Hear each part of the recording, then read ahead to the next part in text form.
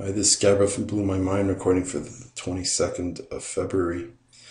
I wanted to show you guys a possible problem that you may experience with Windows 7, that you may see a wireless name such as this with an X on it, which obviously means that there's some sort of password issue between what is current and what is existent. So all you need to do to fix this, go over here where it says Open Network and Sharing Center, click on that.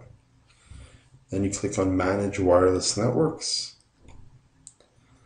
You choose the wireless network that is problematic. In this case, it's this one. Click on Remove. It's going to ask you if you want to remove it. You say yes. And then all you have to do is come back here, choose the name, which is now green and ready to go. Hit connect.